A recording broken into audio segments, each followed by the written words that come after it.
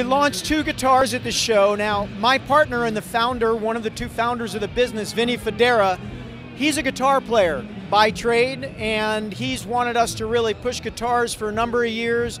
And we've got a number of guys and gals in the back of the shop that play guitar. So here it is, the launch of the Fodera guitar segment. These are our Imperial guitars. These are part of our custom line. They come in 2 flavors. We've got this, which is kind of the basic Imperial guitar. Comes in either a flame maple top or a flame walnut top. Dot inlays on the fingerboard. Your choice of woods, for tone woods, fingerboard, what have you. These run $5,995. The 2 deluxe models, if you will, with the block inlays and a choice of exotic woods, they run $7,995. And these have humbucking pickups. The customer, you can choose the humbuckers that you want. And we've got our unique bridge here that we've designed, which has brass underneath the wood. So you get the tone of brass, but the look of the wood.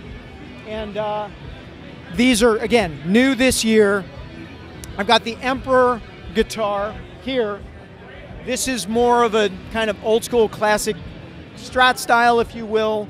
But these come one way only. They're part of our standard line.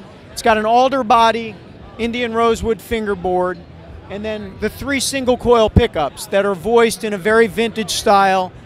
We've done something here with the pickup surround.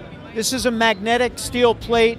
That, coupled with the way we've wrapped the pickup and what have you, is trying to get that bridge pickup to be a little bit more toned down, a little bit more mellow sounding, and cut down on a little bit of the brightness and harshness that sometimes you get in that position.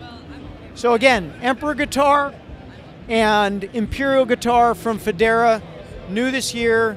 Check us out at www.fodera.com. Thanks to all the folks at New Bay Media for the great work you do, and we're just happy to be building these and sharing them with you.